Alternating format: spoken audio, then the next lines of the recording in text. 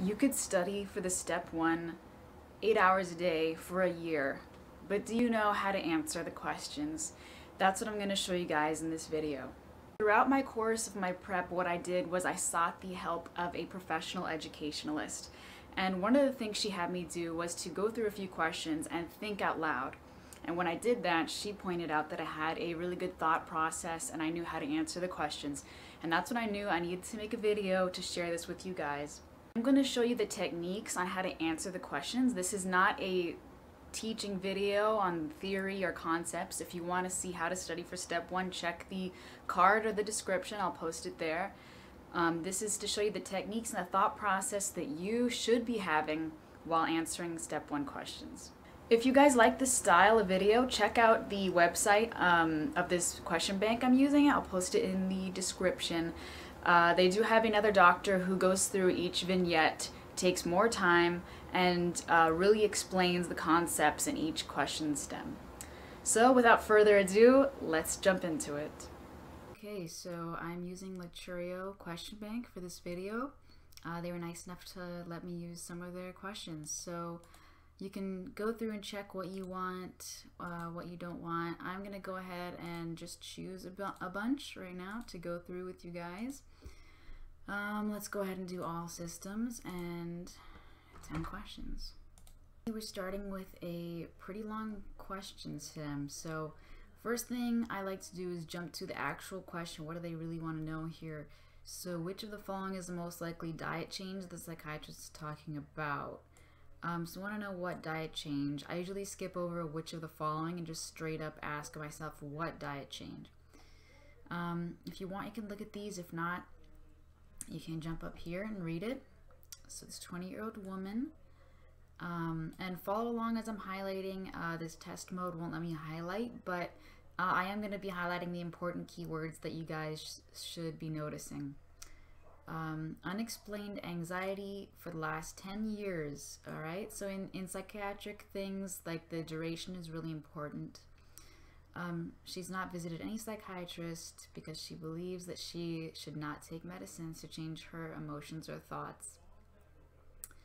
After explaining the nature of her disorder, the psychiatrist prescribes daily alprazolam.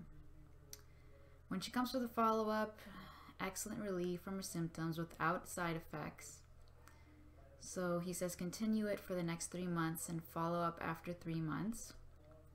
After 3 months, she tells her psychiatrist that she's been experiencing excessive sedation and drowsiness over the last few weeks. The psychiatrist finds that she is taking alprazolam in the correct dosage and not taking any other medicine that could cause sedation. Any change in lifestyle, she says for the last 2 months she made a diet change. And that could be the reason why. And what is the diet change the psychiatrist is talking about? So we're talking about alprazolam and a change in diet. Immediately looking at these two look very common, and like one of these is the right answer. These things, like I've never even heard of this. I've never really heard of any of these causing anything. And in these types of questions, you know, think about how the person who wrote the question would be phrasing it and want to get out of it. You know, they want to know what you know and what's the most common thing. Usually they're asking you the most common thing. Keep it simple if anything fails. So I'm going to rule these out for those reasons. Now coming to these, I know these both affect the cytochrome P450 system. One of them is an inhibitor, one's an inducer. This, I'm going through the mnemonic in my head: chronic alcoholic steal fen-phen and never refuse greasy carbs, and that is telling me that this is a cytochrome P450 inducer, and this one is an inhibitor. So alprazolam. Alprazolam, let's think about that. By nature, alprazolam is a sedative. It's used to treat anxiety. So if this builds up, it would cause even more sedation, right? So which one of these would cause alprazolam to build up? So obviously it's going to be the inhibitor, right? Because if the system is inhibited, then this is like able to not be metabolized at all, and it would build up. And because of that, I'll choose that. But I'm just going to go through it in my head one more time why this isn't right, because these questions do tend to trip up a few people sometimes. So St. John's wort is an inducer. If cytochrome P450 is induced, it would cause alprazolam to be metabolized way faster and not cause sedation. So yes, I'm pretty sure I'm right. I'm going to go with that. There we go. And do go through the explanations, guys. Even if you know what it is, go through. If you had one that you weren't sure about, go through and read that one. See why it's right or why it's wrong. Both are equally as important. Okay, another long question stem. All right, so what drug is most likely to have caused the symptoms in this patient? All right. Also, guys, you'll see me like going along with my mouse, with my cursor. I highly encourage this because you're going to be sitting at your desk doing questions, days on end, 2,000 plus questions, and you are going to go somewhere else in your mind at least one of those times, you know? So going along like this really helps you stay in tune to it, all right? So he has intermittent fever for 2 days. If you're, and just ignore it if you're not highlighting properly, you know, don't be obsessive, compulsive about it, unless you do have OCD. That's a different story.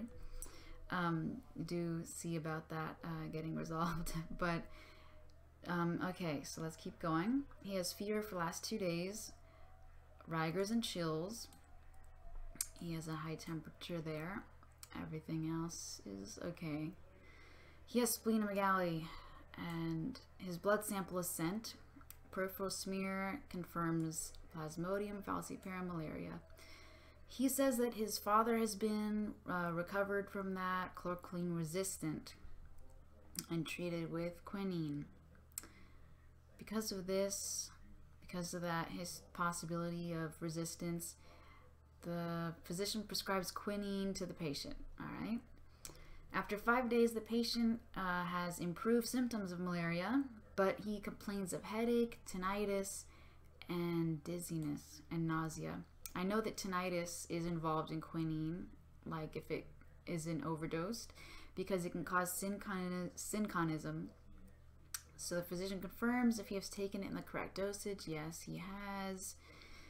But he also says he's been taking a drug to control his dyspepsia. That could be involving that. What drug is most likely to have caused this? All right. So to me, this sounds like it could also be a cytochrome type of question.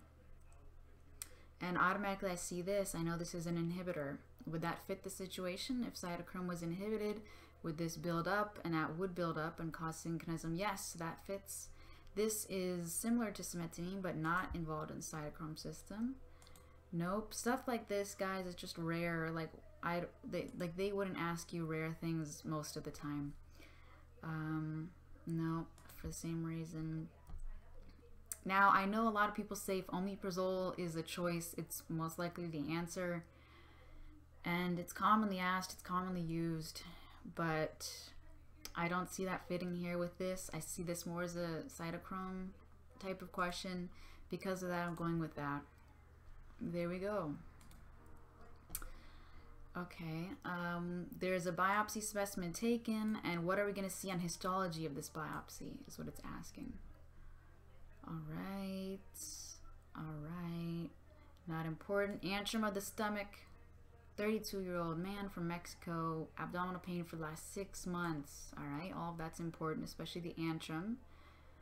Pain is getting worse, especially when he eats. Yep, gastric type of ulcer. Endoscopy, there's a single ulcerated lesion with punched out appearance. That sounds a lot like H. pylori to me. Okay, so let's see here. What will we see on histology?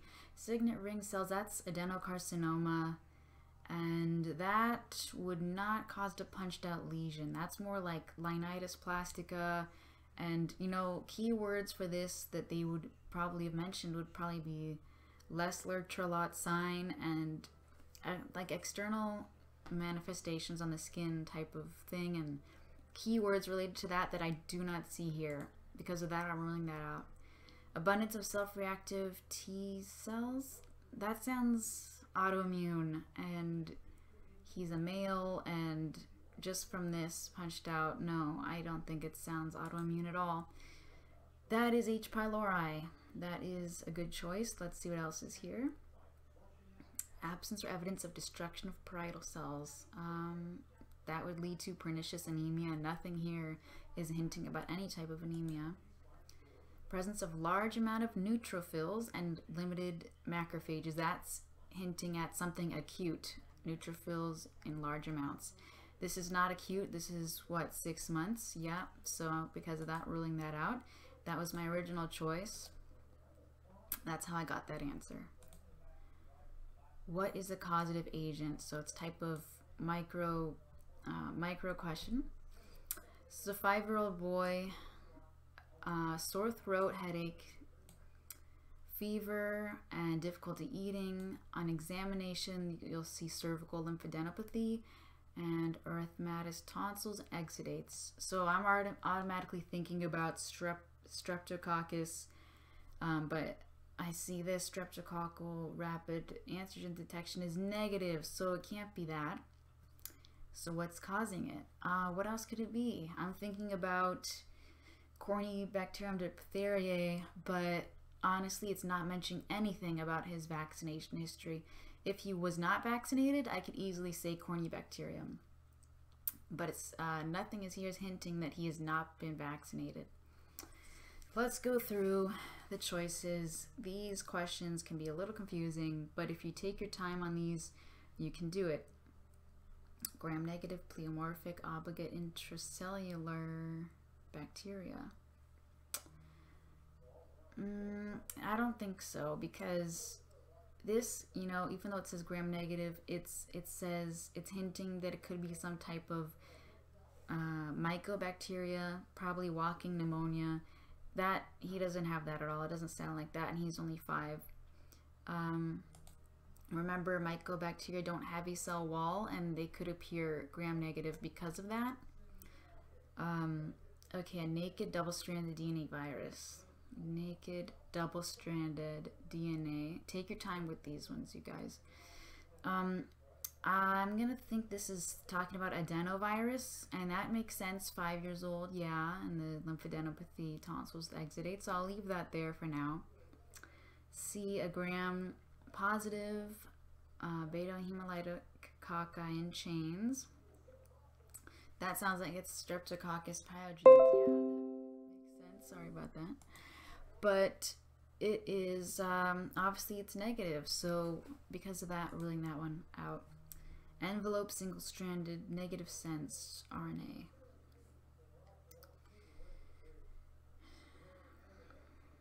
Okay, this sounds like it could be para-influenza. Maybe croup, if he had barking cough, that would be keyword, but it's not here. Also, if he was not vaccinated, that could be a valid choice. And some keywords, if you should think of not vaccinated, is immigrant, children, or the family doesn't believe in traditional medicine, or the parents believe in holistic medicine. Those are some keywords. So ruling that one out. Choice E, envelope double-stranded DNA. Okay. That could be Epstein-Barr, type of herpes, family. No, that doesn't fit his presentation. And this is adenovirus. I'm going to once again confirm adenovirus is naked, is double-stranded, is DNA. Yes, it fits all of that. It fits the case. Submit it. Definitely take your time on these questions. These are so easy to trip anyone up, even if you know your stuff. It's too easy for those. Okay, what's the diagnosis? I love these questions. Just asking for the diagnosis. African American female. She just had birth and the baby has jaundice at 8 hours of life. Automatically I'm thinking physiologic jaundice. Wait a minute. Physiologic jaundice happens after 24 hours. This is at 8 hours. So because of that, I'm going to see if it's down here. There it is. I'm going to rule that out. You can rule it out after if you'd like. This is just how I'm going to do it. and it's worked for me. The neonite's red blood cell type is A positive, and the mother's is O positive. So definitely it can't be RH incompatibility because they're both plus. Is that there? Yes, it is. Rule that one out. The mother's anti-A antibody was elevated, so if antibodies are elevated in the mother, it can pass to the child. Okay, that's negative. Direct Coombs test was weakly positive. Alright, the hemoglobin was 10, which is low, and total bilirubin was 7, which is high. And G6PD normal, sickle cell was negative, so it's not those. Are those there? Yes, so we're going to rule that one out. Rule that out as well. We're left with that, but does it make sense? Let's find out. Peripheral blood smear shows normocytic, normochromic, nucleated, and reticulocytes. Does that make sense with this? I believe it does. Avio incompatibility, that is involved in hemolytic disease of the newborn. If it's hemolytic, it would signal for new RBCs to be made in a really fast manner, and that would make them nucleated. Reticulocytes as well, so that makes sense to me because of that. I'm going with that one.